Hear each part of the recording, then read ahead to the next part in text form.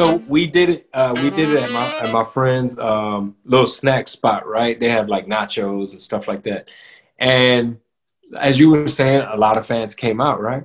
So I'm trying to make small talk and do like a meet and greet. I'm trying to chop it up with everybody. So I'm chopping it up with this dude. He's got some food in his hand, and I'm like, yeah. I'm talking about his shirt. I'm like, yeah, that's LA streetwear. And how long you been into that brand? This and that.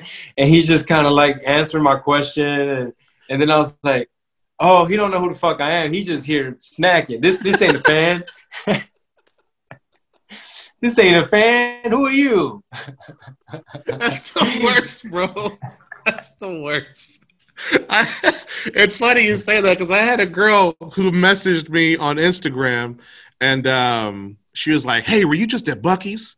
And I was like, "Yeah, I was." And I saw her, and I remember her looking at me, but I didn't want to be like, "Yeah, it's me from TikTok," and she'd be like, "Who?" Like that's my worst fear of telling somebody like, "Oh, you know me from my skits." And they're like, "What?" No, I was looking at the guy behind you. Like, "Oh, sorry," and just kind of yeah.